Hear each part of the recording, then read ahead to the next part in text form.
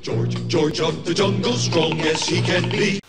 Hey buyers, would you be interested in a loan program where you can put down 12 to 15%, pay no mortgage insurance, get close to current market rates, and pay only $1,000 in closing costs? Probably. Thanks for coming into thecreditjungle.com today. This is George Anderson, and this is part 2 of the Move Your Mortgage presentation that we're doing here. And this is going to be going out to a lot of people. We're going to do some marketing on this, and this is going to show up on other places than YouTube or Facebook. So I wanted to get into the numbers on this. We had kind of alluded to what I talked about previously in part 1 on this, but I wanted to give basically a breakdown of how this works for you.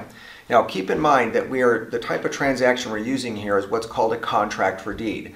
On a contract for deed, the seller of the property does not actually transfer title. So from a seller financing standpoint, there is nothing there that is going to trigger the due on sale clause that all mortgages have. And if we continue to remain in a high interest rate market, relatively high, I've got a little bit more breadth of experience on that, but compared to where we were a couple of years ago, and even a year ago, where we were in the 3s and in the 2s, okay? A lot of these lenders might be looking for an excuse to call that loan due because they would love to get the 3% interest paid off and lend that back out at 6. Now, the mechanics of the mortgage business don't work exactly that way, but I think people can understand some of the reasoning here. So let's just go here and use an example of a home that if you are the seller, you bought this home, let's just say a year, 2 years ago, okay, and you paid $425,000 for it. You put down the minimum down payment, 5%, your loan was $403 and change, and now it's been amortizing and you've got a loan balance of roughly $400,000. You've got an interest rate of 3%. Now if your interest rate is a little bit above that, adjust the numbers. If it's a little bit below that, adjust the numbers. But this is just a good kind of a placeholder here so that you can see how the math works. Your principal and interest payment on this mortgage is $1,703 per month. I'm not counting mortgage insurance and taxes and interest because those things are going to be a pass-through to the seller finance buyer, okay? So whatever that payment is, whatever the escrows are, is going to be added onto that. The principal and interest, the difference here in these two numbers, this is a fixed component for the seller, okay? Now, the nice thing about this is that if you're the seller and you're offering terms with a market interest rate with loan terms and closing costs that are better than what's out there, you can typically get a premium on the house. And so maybe the list price of this home might have sold for $490. We're going to say that it can go for $500. This is something you want to talk with a real estate professional who understands these transactions. That's not me. I'm the loan officer. I'm the number cruncher.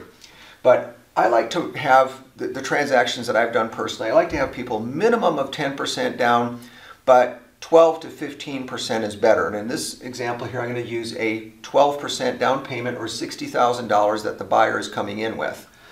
Now, the buyer on your property now, they are going to purchase the home for $500 less the $60,000.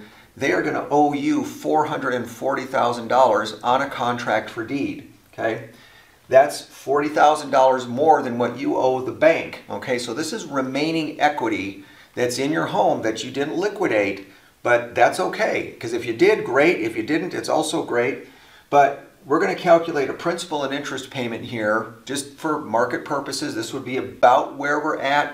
We don't care what the buyer's credit score is. We don't really care what their employment situation is, their immigration status. A lot of these things don't matter. If somebody's got 12% down, very, very low probability that they're going to default on this. But even if they do qualify for a loan, this gets even better, and we'll hit that in the next video here. But anyway, so at 6%, their principal and interest payment is $2,638.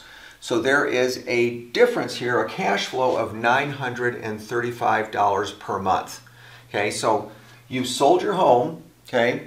You've gotten most of your equity out of the home, but in addition to getting cash, you're now also getting cash flow.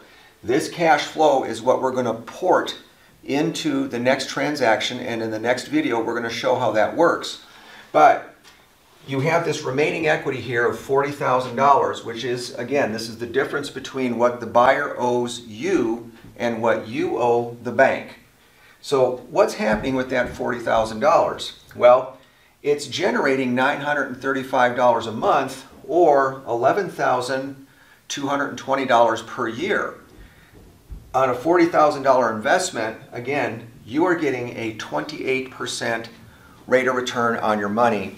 And by the way, this money here, this is tax-free if you've been in the home for 2 of the last 5 years. This remaining equity here, remember, we've got this on a different video. Your loan is amortizing faster. In other words, your principal payment's going down faster because it's a lower loan amount and a lower interest rate, higher loan amount, higher interest rate. If this thing were to pay off, say 3 years down the road, let's just say the interest rates come back down and this buyer decides to qualify, they can refinance this transaction and pay you off. At that point, you'll have been getting your 28% rate of return the entire time, but in addition to that, that differential between there, you may owe about $2,000 less on the contract than what theirs has been paid down. So instead of getting back $40,000, now you're going to get back maybe $42,000, which, because the taxable event from the IRS standpoint was right here, that money is still, again, tax-free. So anyway, this is just a little teaser here, and I'm going to add on to this and answer some more questions. But thanks for coming into thecreditjungle.com today. This is George Anderson. Push button, get mortgage professional. I'd love to help you and figure out your personal situation and find out what works best for you to get the best possible financing terms on the home you're buying, but also on the home you're selling. Have a great day.